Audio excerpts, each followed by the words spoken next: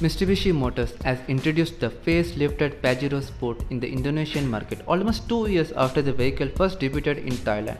The updated model features plenty of changes to the interior and exterior styling, which helps the vehicle look fresher and more muscular than the outgoing models. The 2021 Pajero Sport follows Mitsubishi's dynamic shield design philosophy. At the front, we see a pair of sharp headlamps flanking a massive 2-part front grille. The vehicle gets LED cornering lights, LED turn indicators and projector headlights. The 3-diamond emblem is placed at the center of the upgrille and the front bumper gets a black plate underneath.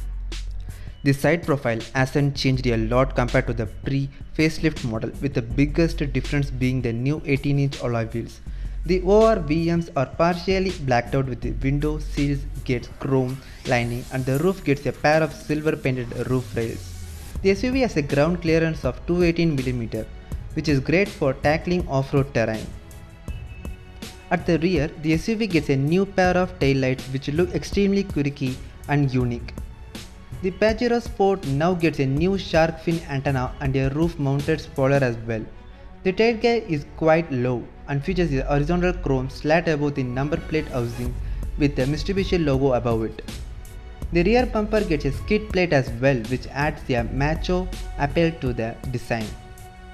In the cabin, the vehicle gets an 8-inch fully digital instrument console along with an 8-inch infotainment touchscreen system with a radio, Bluetooth and smartphone connectivity and a gesture-operated tailgate.